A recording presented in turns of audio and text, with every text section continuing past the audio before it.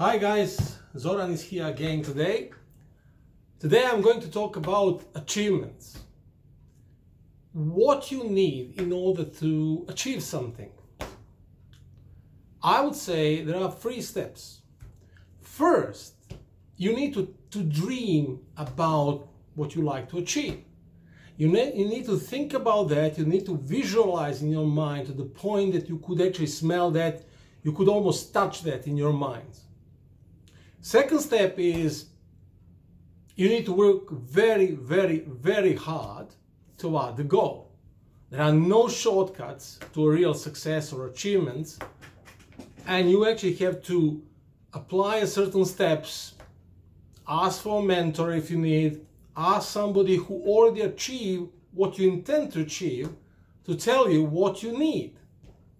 And last step, where most of the people fail, is when opportunity presents itself, to be brave enough to grab opportunity. Do you know why? Because on many occasions, in order to grab an opportunity that presents itself, you must to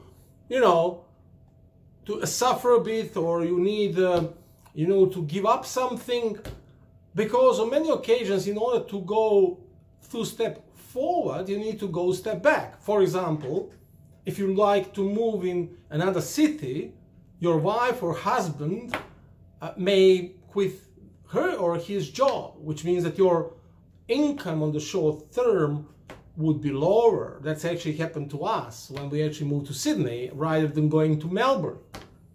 So on the short term, you said, okay, we would like to move, but on the long term, if you really like where you live, you actually have to go, and you will achieve a lot of things. At the same time, for example, I remember 20 years ago when we immigrated to New Zealand, we both had jobs and stuff like this, and we worked hard. We had the idea to go overseas. We actually worked hard to get that visa. And then when we finally received the visa, wow, because at that particular moment, that was the toughest possible point. Because why? Simply because in order to move to New Zealand, we had to quit everything. Nothing is guaranteed. You don't know language as much as you know now, or well as you know now. And you need to leave behind all your friends and family and everything, and to move forward, to follow your dreams. And we did that.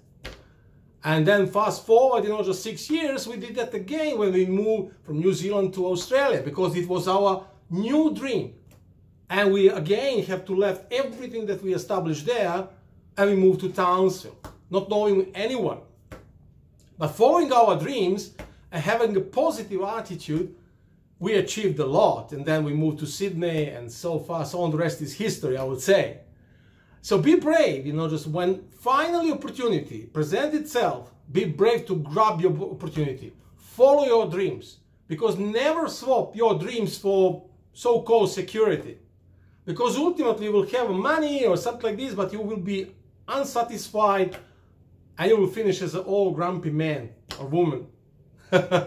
So, 3 things, 3 steps to succeed or to achieve what you want to achieve. First, to be able to dream about that, work very hard and honestly toward the goal, and last but not least, when finally and ultimately opportunity presents itself, be brave to grab opportunity and follow your dreams.